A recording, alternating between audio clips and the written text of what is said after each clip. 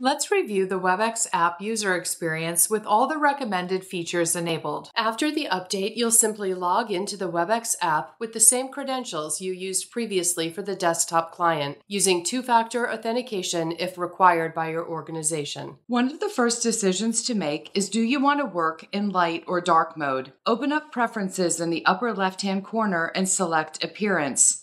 You'll see dark and light color combinations to choose from. Under the General menu, you can choose the landing screen you'd like to see when you first open the Webex app. This can be easily changed to another workflow if you'd like. Move left to right across the Preferences menu for a series of options. Under Audio, remove background noise is a great feature to use while working from home. Under Video, you can select and preview your camera and choose a background image. Customize your notification preferences. You'll see notification options for messaging, meeting, and calling. You'll want to make it easier for people to recognize you in Webex by adding a picture to your profile. We'll review the other options available from this menu a bit later. With that prep work done, you are ready to start using the app. In the left-hand column, you'll see all the workflow options for messaging, calling, and meetings. Let's start by reviewing meetings. If you had used the Webex desktop client in the past, this all will look very familiar. To start your personal room meeting, select Start a Meeting. You'll know instantly what to do here. Hit that green Start Meeting button and begin hosting your meeting.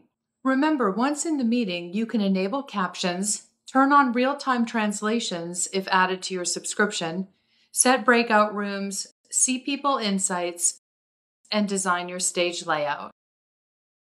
Users will have a few options to join a meeting. From the top menu option, select Join a Meeting and enter the meeting ID or the name of the personal meeting room. Even easier, let's look at the calendar shown on the screen.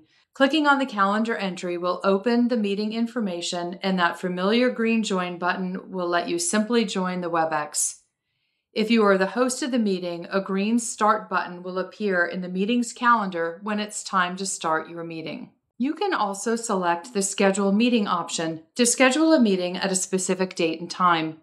You'll want to first select either Outlook or the Webex App Scheduler under the main General Preferences menu for meetings. Let's take a look at the Webex App Scheduler. Simply enter the topic of the meeting, date, and time. As you add invitees, you'll see everyone's availability on the schedule, making it much easier to identify a time that works for your colleagues to collaborate. Under Advanced Settings, you can set the audio connection type. If for meeting etiquette reasons you don't want participants to control their own microphone, be sure to uncheck Allow attendees to unmute themselves in the meeting.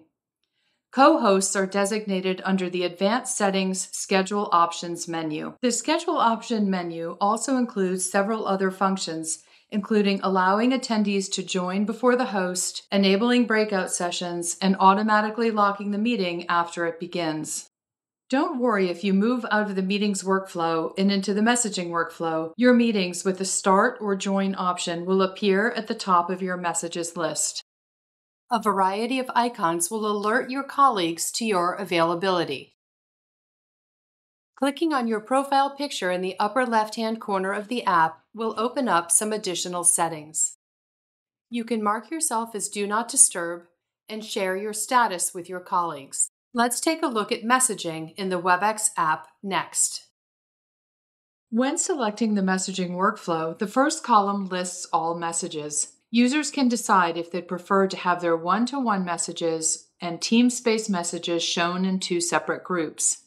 Under that same drop-down menu, see Unread Messages and Notifications, At Messages to Me or to All, and any messages that have been flagged. It can be helpful to organize your favorite spaces on the top of the list. Right-click on a one-to-one message or space for more options. Webex allows you to set notifications in two ways, for all spaces or for certain spaces. These settings work together so you can keep up to date with what's happening without getting overwhelmed. With the search bar at the top of the app, search your conversations to find people, spaces, messages, and files. Once in the space, options run left to right to show messages, people you are working with, and any content shared. Note, the search icon in the upper right-hand corner will search for content inside a conversation. An indicator will appear if you are collaborating with people outside of your organization. Messages are easily pinned, flagged, or marked as unread. When composing a message, you'll find a variety of text markup options to use. Your site admin will configure your content management options in Control Hub. Emojis and PG-rated GIFs, if your workplace allows them, can easily be added to your message. The Webex app also includes calling. Your site admin will select the calling behavior for your organization in Webex Control Hub. Note, some calling features will depend on your subscription type. There are two options for setting your calling preferences. Click Call Settings at the bottom of the screen, or open the same menu from the General Preferences menu in the app. The first column on the screen shows all your calls. To place a call, simply enter the number onto the dial pad and hit the green Call button. Once connected in a call, you'll see familiar functions such as hold, park, and transfer. In the messaging workflow, there are many options to place a call.